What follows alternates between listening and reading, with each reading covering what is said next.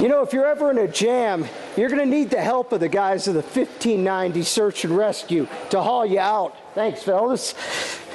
But this group's in a bit of a jam themselves. They really could use younger volunteers to join the ranks of their aging membership.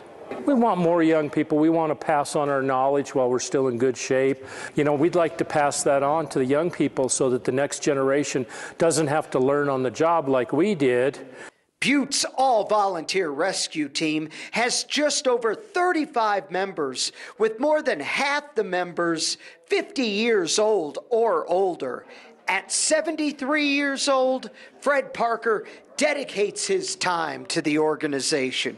I still work every day and try to stay in shape, and I'll stay in search and rescue until I'm too old to walk. But the group needs younger people who can handle a task that takes its volunteers into rough terrain and some of the most inclement weather. It can be enormously physical. There's been some times where you just come back absolutely exhausted.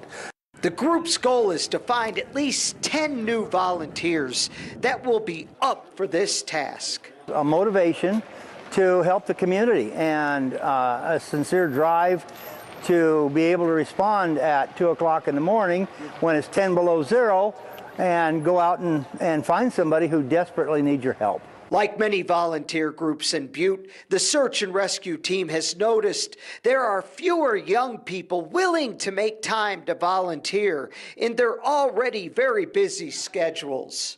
And though search and rescue is not easy, the rewards for this kind of work are great.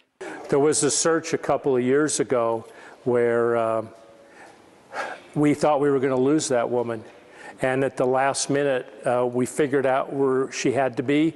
We got in there just in time, and you take her back and give her to her husband, and you walk around on air for a couple of days because of what you were able to do. You were able to save a life. Interested volunteers can just show up at their regular meetings the first and third Tuesday of the month at 7 o'clock at 1590 South Airport Road in Butte. In Butte, John Amy, MTN News.